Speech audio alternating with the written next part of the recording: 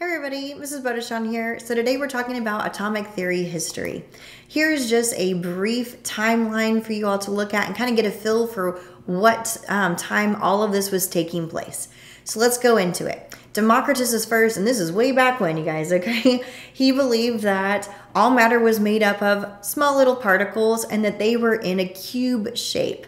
But this didn't really explain a lot of things because we have objects in this world that are not all angular. They don't all come to points of a 90-degree angle.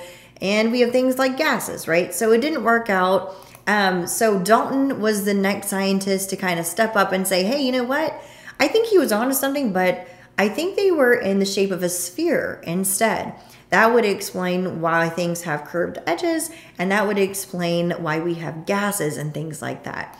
But that didn't stick forever, right? We have Thompson that came along after him, and he did an experiment that led him to discover that we have negatively charged particles, and he called those electrons. So he also said the model was called the plum pudding model. This is much easier nowadays if we think of it as a chocolate chip model or a chocolate chip cookie, right? So this is what his looked like. If you look at his atom, you can see the orange section is going to be all positively charged. And then he has a sprinkling of these electrons or negative charge pieces throughout.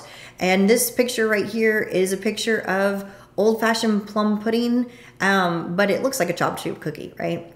So the cookie part, or the pudding part back in the day, would have been your positive section, and then all of these plums, which really just look like chocolate chips to us, would have been the negative pieces that are scattered throughout the atom.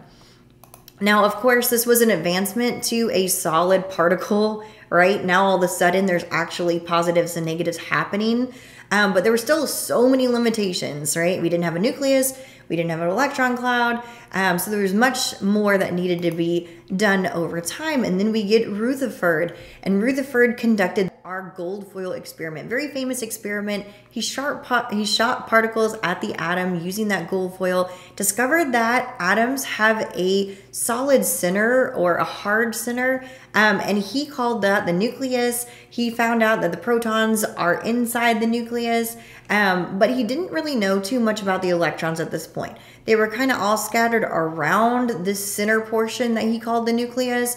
And this is the atom that we actually know is like the Jimmy Neutron atom that's on his shirt and that was on the movie, okay?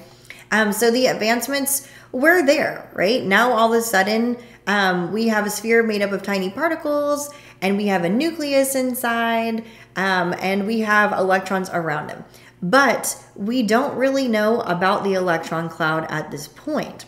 So I like to think about this model being more about like what a avocado would look like if you look in the middle, the pit being the nucleus, and then around it, all of that avocado fruit would be where the electrons were just kind of going without any necessarily order to them at this point, right?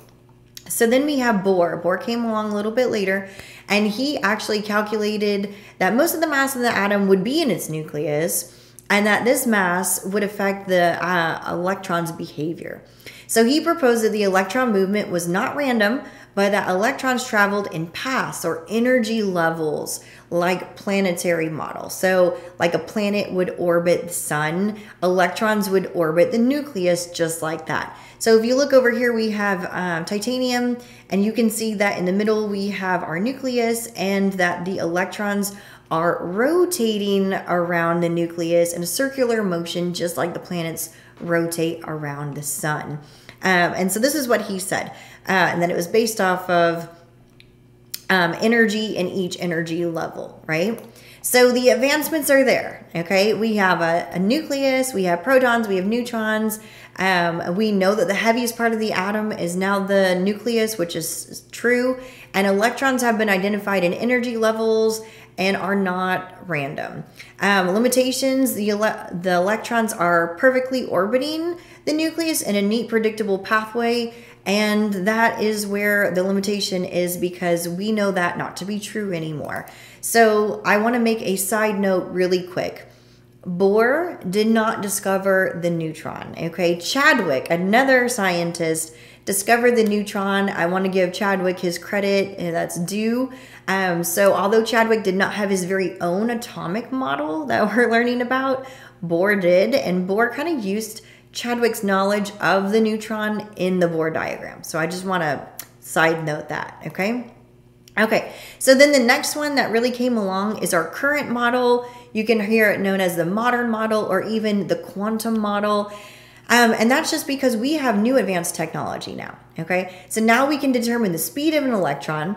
Because we know how fast they're moving, we know that they can't be moving perfectly around the nucleus like the planetary model that Bohr suggested, okay? It has way too much energy. They're going way too fast to do that. So now we accept that there are orbitals and sublevels within what we now call an electron cloud, okay? So they're not in energy levels like Bohr. They're in an energy cloud or an electron cloud instead of orbitals and sublevels. So you can see some of these orbitals here. And this is based off of how many electrons you have and the energy associated with that. So we have the s orbital, p orbitals, d orbitals, and then f orbitals. And they're all unique and different shaped, right? But this is our new claim, and this is what we believe even to this day. We do have tons of advancements learning about our clouds, orbitals, and sublevels, but our limitations are still there. Even currently to this day, we are still not able to know the position and the speed of an electron at the same time. So hopefully with new technology, we will be able to determine these things simultaneously. And I just wanted to give you this brief summary of everything you just learned today. So here we go in a speed time. Dalton, he thought atoms were a sphere. Thompson, he thought they were the plum pudding model, positive all over with a sprinkling of electrons or negative charges. Rutherford did the gold foil experiment, discovered protons and neutrons are in the center, right? And then we have Bohr. He really thought that there were a planetary model where there are energy levels where all of the electrons were rotating around the nucleus. He did not discover a neutron, but he did put it in the middle of the nucleus as well. And then we have today's model, which is the quantum, the modern model or the current model. And that was mostly accredited to Schrodinger. However, there were other scientists that worked on this too. And that is what's called the cloud model, where we have orbitals and sublevels for electrons. We still know there's a nucleus and that there's protons and neutrons in that nucleus. I hope this was helpful, you guys. Go ahead and subscribe if you like this video and you want to see more. Thanks everybody for watching. Bye.